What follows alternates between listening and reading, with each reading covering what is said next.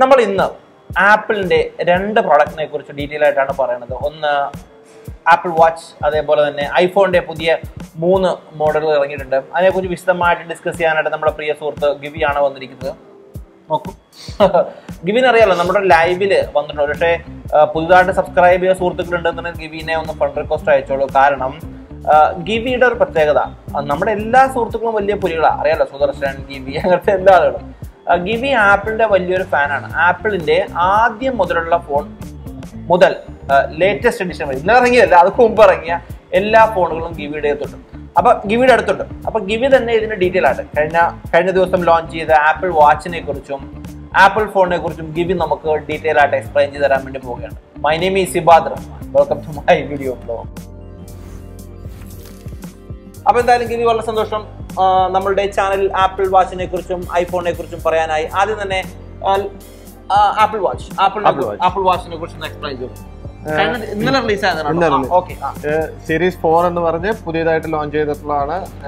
പുതിയ പേര് സീരീസ് 4 എന്നാണ്. അവര് സ്റ്റാർട്ടിങ് മുതൽ സീരീസ് വെച്ചിട്ടാണ് പറയുന്നത്. സീരീസ് 4 എന്നുള്ളതാണ് പുതിയ മോഡലിന്റെ പേര്. മെയിൻ ഡിഫറൻസ് എന്താണെന്ന് വെച്ച് കഴിഞ്ഞാൽ സ്ക്രീൻ ടു ബോഡി റേഷ്യോ വളരെയധികം ചേഞ്ച് ചെയ്തിട്ടുണ്ട്. സൈസ് പഴയ സൈസ് തന്നെയാണ്, വാച്ചിന്റെ സൈസ് പഴയ സൈസ് തന്നെയാണെങ്കിൽ പോലും ഡിസ്പ്ലേ ഏരിയ വളരെയധികം കൂടിയിട്ടുണ്ട്. 35% വരെ ഡിസ്പ്ലേ സൈസ് കൂടിയിട്ടുണ്ട്. പിന്നെ ഫിസിക്കൽ അപ്പിയറൻസ് പഴയ പോലെ തന്നെ സെയിം തന്നെയാണ്, കാണാനെല്ലാം പഴയതുപോലെ തന്നെയാണ്. പക്ഷേ സെൻസേഴ്സും അതിൻ്റെ അകത്ത് വരുന്ന പല കോമ്പണൻസും മാറിയിട്ടുണ്ട്. ഏറ്റവും പുതിയതായിട്ടുള്ളതെന്ന് പറഞ്ഞു കഴിഞ്ഞാൽ അതിൻ്റെ അകത്ത് നമുക്ക് ECG വരെ എടുക്കാം. അതായത് നമുക്ക് എന്തെങ്കിലും ഒരു ഹാർട്ട് പ്രോബ്ലം ഉള്ള ആളുകളാണെന്നുണ്ടെങ്കിൽ നമ്മുടെ ECG അതിന്റെ സെൻസർ അനുസരിച്ച് അതിന്റെ ECG വരെ റെക്കോർഡ് ചെയ്തിട്ട് ആ ECG PDF ആണ്. ECG അതിൽ വേരിയേഷൻ ഉണ്ടെങ്കിൽ അത് നമ്മുടെ ഹെൽത്ത് ആപ്പ്, അതായത് മൊബൈലിലെ ഹെൽത്ത് ആപ്പായിട്ട് ലിങ്ക്ഡ് ആണ് ആപ്പിൾ വാച്ച്. അപ്പൊ ഫുൾ ഡാറ്റ ഹെൽത്ത് ആപ്പിലോട്ട് ട്രാൻസ്ഫർ ആവും. ഡോക്ടർ കാണാൻ പോകുമ്പോൾ ഇത് കാണിക്കാം, വേണമെങ്കിൽ ഡോക്ടർക്ക് PDF എക്സ്പോർട്ട് ചെയ്ത് അയച്ചു കൊടുക്കാം. മാത്രമല്ല വാച്ച് തന്നെ നമ്മുടെ അടുത്ത് പറയും ഇതിൽ എന്തെങ്കിലും പ്രോബ്ലംസ് ഉണ്ടോ ഇല്ല എന്നുള്ളത്. വാച്ച് തന്നെ നമുക്ക് ഒരു ബേസിക് ഡാറ്റ നമുക്ക് വാച്ച് തന്നെ പറഞ്ഞു തരും. സോ ഇൻ കേസ് എന്തെങ്കിലും ഇഷ്യൂസ് ഉണ്ടെങ്കിൽ നമുക്ക് ഡോക്ടറുടെ അടുത്ത് സമീപിക്കാനുള്ള ബേസിക് ഡാറ്റ വാച്ച് തന്നെ നമുക്ക് എക്സ്പോർട്ട് ചെയ്ത് തരുന്നതാണ്.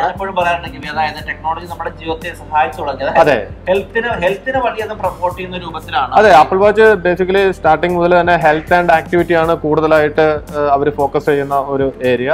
അതുപോലെ തന്നെ പുതിയൊരു ഫീച്ചർ എന്ന് പറഞ്ഞു കഴിഞ്ഞാൽ നമ്മൾ വീണ് കഴിഞ്ഞാൽ വാച്ച് ഓട്ടോമാറ്റിക്കലി അത് സെൻസ് ചെയ്ത് ഒരു അലേർട്ട് നമ്മുടെ വാച്ചിൽ കിട്ടും. ഇൻ കേസ് നമ്മൾ ആ വീണടുത്ത് പെട്ടെന്ന് തന്നെ എണീക്കുക അല്ലെങ്കിൽ അങ്ങനത്തെ ഒരു സംഭവം ആക്ടിവിറ്റി നടന്നില്ല, അതായത് നമുക്ക് കാര്യമായിട്ടുള്ള ഒരു വീഴ്ചയാണ് എന്ന് വാച്ചിന് മനസ്സിലായി കഴിഞ്ഞാൽ ഓട്ടോമാറ്റിക്കലി നമ്മുടെ എമർജൻസി കോൺടാക്ട് നമ്പർ സെറ്റ് ചെയ്തിട്ടുള്ളതിലോട്ട് കോളും SMS വിത്ത് നമ്മുടെ ലൊക്കേഷൻ വരെ പോകും. നമ്മള് ഈ ആപ്പിൾ വാച്ച് ഇപ്പൊ ലേറ്റസ്റ്റ് ആപ്പിൾ വാച്ച് ഉപയോഗിച്ച് വീണ് പോയാൽ എണീറ്റില്ല എന്നുണ്ടെങ്കിൽ അപ്പൊ തന്നെ എമർജൻസി കോൾ സെറ്റ് ചെയ്ത ആളുകളിലേക്ക് അലേർട്ട് പോകും. എവിടെയാണ് വീണ് നടക്കുന്നതെന്നൊക്കെ നമുക്ക് അറിയാൻ പറ്റും. എനിക്ക് ഏറ്റവും ഇൻട്രസ്റ്റിംഗ്ലി തോന്നിയത് സ്പീക്കർ സിസ്റ്റം, അതായത് വോളിയത്തിനൊക്കെ വലിയൊരു ചേഞ്ച് വന്നിട്ടുണ്ട്. അതെ, കഴിഞ്ഞ സീരീസ് മുതൽ നമ്മുടെ വാച്ചിന്റെ അകത്ത് കോൾ അറ്റൻഡ് ചെയ്യാം. അത് ഫോൺ അടുത്ത് വേണമെന്നില്ല, കാരണം ഈ സിം എന്നുള്ള ടെക്നോളജി ഇംപ്ലിമെന്റ് ചെയ്ത് ഫോൺ ടു വാച്ച് ഒരു ഡിസ്റ്റൻസ് വിട്ട് കഴിഞ്ഞു കഴിഞ്ഞാൽ ഓട്ടോമാറ്റിക്കലി ഈ സിമ്മിലോട്ട് നമ്മുടെ കോൾസ് എല്ലാം ട്രാൻസ്ഫർ ആവും. ലൈക്ക് രാവിലെ ജോഗിങ്ങിന് പോവുകയാണെങ്കിൽ ഫോൺ എടുക്കേണ്ട ആവശ്യമില്ല, ഈ വാച്ച് തന്നെ നമുക്ക് കെട്ടിക്കൊണ്ട് നമുക്ക് പോകാം. കോൾ വന്നാൽ വാച്ചിൽ വരും, നമുക്ക് അതിൽ നിന്ന് കോൾ എടുക്കാം. പക്ഷെ കുറച്ച് സൗണ്ട് കുറവ് ഒരു പ്രോബ്ലം എല്ലാ കസ്റ്റമേഴ്സും മുൻപ് പറഞ്ഞിരുന്നു. അതിന്റെ ഭാഗമായിട്ട് speaker and mic positions and speaker എല്ലാം മാറ്റി. സോ പണ്ടത്തേനേക്കാൾ കുറച്ചും കൂടി ലൗഡർ വോയിസ് ഇപ്പൊ നമുക്ക് സ്പീക്കറിന് കിട്ടും. പിന്നെ മൈക്കിന്റെ പൊസിഷൻ മാറ്റിയതുകൊണ്ട് എക്കോ ഇഷ്യൂസ് ഇല്ല. കംപ്ലീറ്റ്ലി ഒരു ചെറിയൊരു എക്കോ ഉണ്ടായിരുന്നു, അത് കംപ്ലീറ്റ്ലി റിമൂവ് ആയി എന്നാണ് പറഞ്ഞത്. ഇനിയിപ്പോ വാച്ച് നമ്മുടെ കയ്യിൽ കിട്ടിയാൽ മാത്രമേ നമുക്കിത് ഉപയോഗിച്ച് ഇത് എത്രത്തോളം പ്രാക്ടിക്കലി പോസിബിൾ ആണ് എന്നുള്ളത് നമുക്ക് അറിയാൻ പറ്റത്തുള്ളൂ.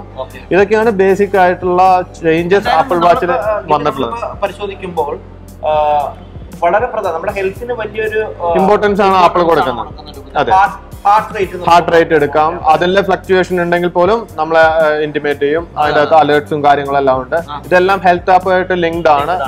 പിന്നെ കുറെ ആക്ടിവിറ്റീസ് ഓട്ടോമാറ്റിക്കലി ട്രാക്ക് ചെയ്യും. ഫോർ എക്സാമ്പിൾ ഇപ്പൊ നമ്മൾ ഓടുകയാണെങ്കിൽ ഓട്ടോമാറ്റിക്കലി അത് റണ്ണിങ് ആണെന്ന് ഡിക്റ്റേറ്റ് ചെയ്ത് ആപ്പിലോട്ട് ഡാറ്റ അതിനനുസരിച്ചുള്ള ഡാറ്റ പുഷ് ചെയ്യും. യോഗ ചെയ്യുന്നത് വരെ ഇപ്പോ ഡാറ്റ ആയിട്ട് എടുക്കുന്നുണ്ട്. സ്കേറ്റിംഗ് ആയിട്ടില്ല. അപ്പൊ അങ്ങനത്തെ കാര്യങ്ങളെല്ലാം അറിയാൻ പറ്റും. ബേസിക്കലി ഒരു വാച്ച് എന്നുള്ളതിന് ഉപരി നെക്സ്റ്റ് സ്റ്റെപ്പ്, അതായത് ഒരു ഹെൽത്ത് ആൻഡ് ആക്ടിവിറ്റി ട്രാക്കിങ്ങിനോട് കൂടുതൽ ഫോക്കസ് ചെയ്ത് ഒരു ഹെൽത്ത് കോൺഷ്യസ് ആയിട്ട് ജീവിക്കുക എന്നുള്ള ഒരു രീതിയിലാണ് മാറിക്കൊണ്ടിരിക്കുന്നത്. ഇത്രയും സെൻസറുകളെല്ലാം വന്നതുകൊണ്ട് ബാറ്ററി ബാക്കപ്പ് ഒരു ഡിജിറ്റൽ എക്യുപ്മെന്റിൽ. പക്ഷെ ആപ്പിൾ പറയുന്നത് മുൻപത്തെ വേർഷനിൽ എങ്ങനെയാണോ ബാക്കപ്പ് ഉണ്ടായിരുന്നത്, അതായത് ഞാൻ യൂസ് ചെയ്യുന്നുണ്ട്, ഒരു ആപ്പിൾ വാച്ച് യൂസ് ചെയ്യുന്ന ആളാണ്, ഒരു ഫുൾ ഡേ എന്ന് പറഞ്ഞാൽ രാവിലെ വീട്ടിൽ നിന്ന് ഇറങ്ങി വൈകിട്ട് വീട്ടിലെത്തുന്ന വരെയാണ് അതിന്റെ ഒരു ബാക്കപ്പ് എന്ന് പറയുന്നത്. 18 hours ആണ് ബാക്കപ്പ് പറയുന്നത്. ആ 18 hours തന്നെ കിട്ടും എന്നാണ് ആപ്പിള് പറയുന്നത്. ഉപയോഗിച്ച് കഴിഞ്ഞാൽ മാത്രമേ നമുക്ക് അത് കറക്റ്റ് ആയിട്ട് അറിയാൻ പറ്റത്തുള്ളൂ. ഇതാണ് ആപ്പിൾ വാച്ച്. ഐഫോൺ ഉപയോഗിക്കുന്ന പല ആളുകളും നമ്മുടെ ചാനൽ സബ്സ്ക്രൈബ് ചെയ്യണം. അവർക്ക് ഇൻഫർമേഷൻ എന്തൊക്കെ അപ്ഡേറ്റ് ആണ് ഐഫോണിൽ വന്നേക്കുന്ന ഇൻഫർമേഷൻ വീണ്ടും ദിവി തന്നെ പറയാം എന്തൊക്കെയാണ് വന്നിരിക്കുന്നത്. ഐഫോൺ 10 ആണ് ഒരു റെവല്യൂഷണറി ചേഞ്ച് ഫോൺ ഡിസൈൻസിൽ കൊണ്ടുവന്ന ഒരു നോച്ച് ഡിസൈൻ കൊണ്ടുവന്ന് ഭയങ്കര ചേഞ്ച് ആയിരുന്നു. എല്ലാവരും അത് ഫോളോ ചെയ്യുന്നുണ്ട്. അത് വേറെ രീതിയിലോട്ടെല്ലാം പല മാനുഫാക്ചറേഴ്സും അത് സ്വിച്ച് ചെയ്തുകൊണ്ടിരിക്കുന്ന ടൈമാണ് ഇപ്പോൾ. സെയിം ഡിസൈൻ തന്നെയാണ് പുതിയ ഐഫോണിലും അവർ ഇംപ്ലിമെന്റ് ചെയ്തത്. ഡിസൈനിലൊന്നും കാര്യമായിട്ട് മാറ്റമില്ല. പണ്ടത്തെ പോലെ തന്നെ പേരിൽ മാറ്റമുണ്ട്. എസ് ആഡ് ചെയ്തു. ഐഫോൺ 10s എന്നാണ് ഒരു മോഡലിന്റെ പേര്. 10s മാക്സ് എന്ന് പറഞ്ഞ് വേറൊരു പുതിയ വേരിയന്റ് ഐഫോൺ 10ന്റെ ഡിസൈനിൽ വന്നിട്ടുണ്ട്.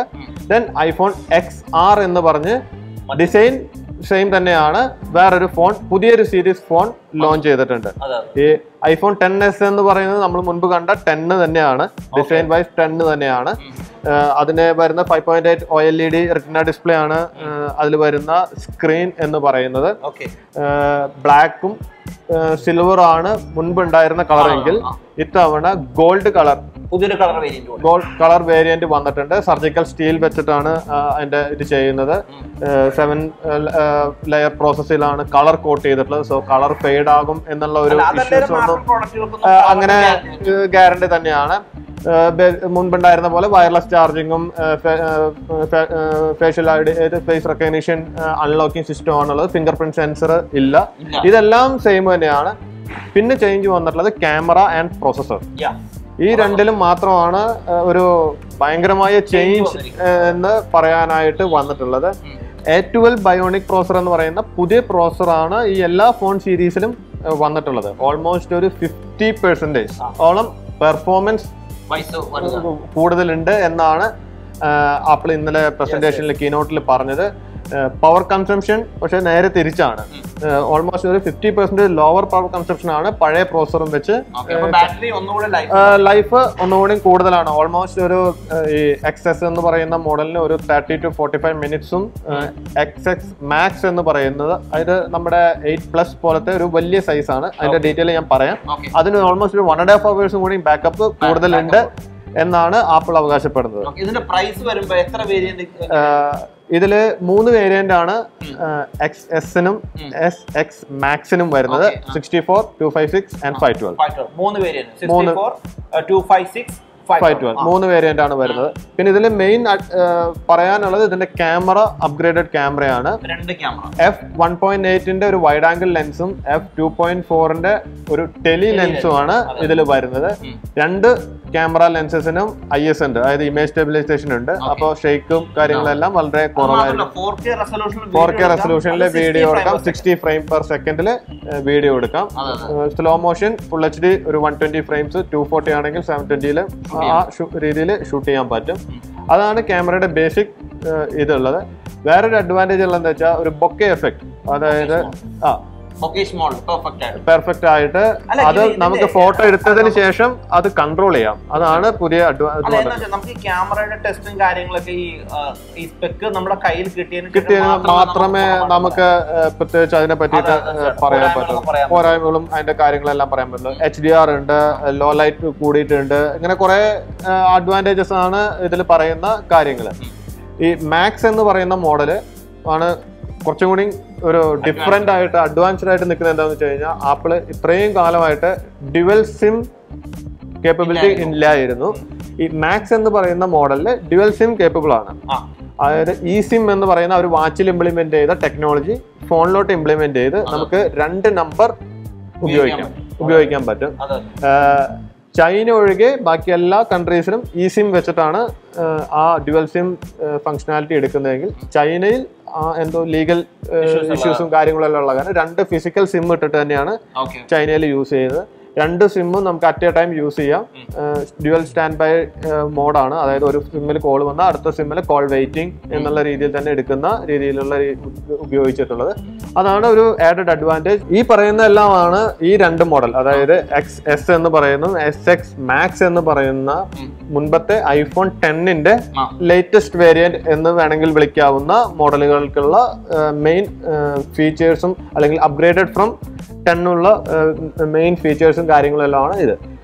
പിന്നെ പുതിയതായിട്ടൊരു ഫോൺ ലോഞ്ച് ചെയ്തിട്ടുണ്ട് ഇന്നലെ, 3ാമത്തെ ഫോൺ, അതായത് iPhone 10 അല്ലെങ്കിൽ XR10R എന്ന് പറയുന്ന ഒരു വേരിയന്റ് ലോഞ്ച് ചെയ്തിട്ടുണ്ട്.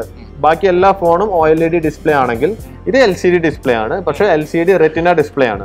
അതാണ് 10R എന്ന് പറയുന്നത്.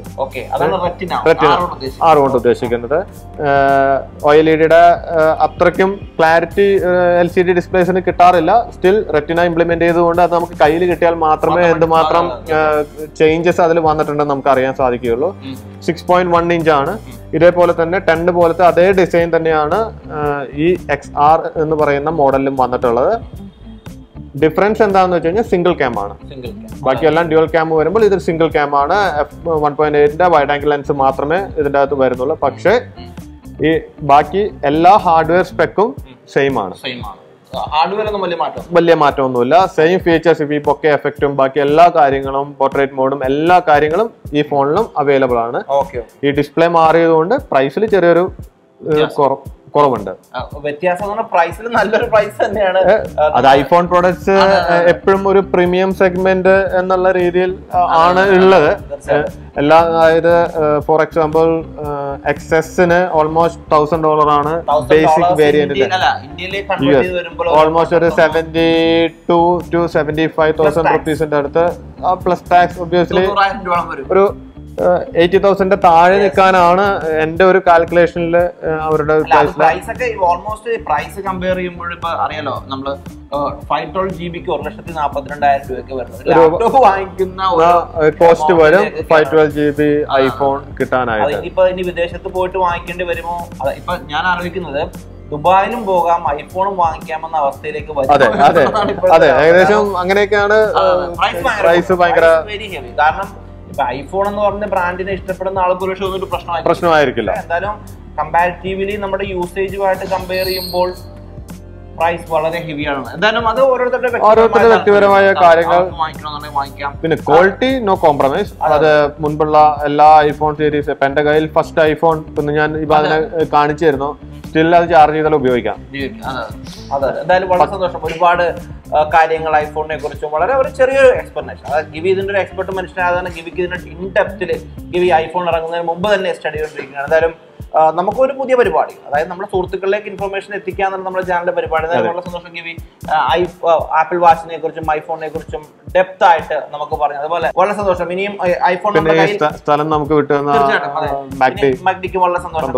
ഇനി വേറെ കാര്യം, നമുക്ക് ഈ സാധനം നമ്മുടെ കയ്യിൽ കിട്ടിയതിനു ശേഷം മാത്രമാണ് ഡീറ്റെയിൽ ആയിട്ട് പറയുന്നത്. ഡീറ്റെയിൽ ആയിട്ട് നമുക്കൊന്ന് ഉപയോഗിച്ച് നോക്കിയാലാണ് ഇതെല്ലാം എത്രത്തോളം പ്രാക്ടിക്കലി എനിക്ക് തോന്നുന്ന പ്രൈസ് വളരെ ഹെവിയാണ്. അത് നമുക്ക് എന്തായാലും ഇനി പുറകോട്ട് ചെല്ലുമ്പോൾ പ്രൈസ് റിഡക്ഷൻ വരുമോ എന്നുള്ള പഴയ മോഡൽസിനെല്ലാം പ്രൈസ് ഡ്രോപ്പ് ചെയ്തിട്ടുണ്ട്. അപ്പൊ ഐഫോൺ എന്തായാലും വളരെ സന്തോഷം. പുതിയ അറിവുകളുമായിട്ട് നമുക്ക് വീണ്ടും കാണാം. ബൈ.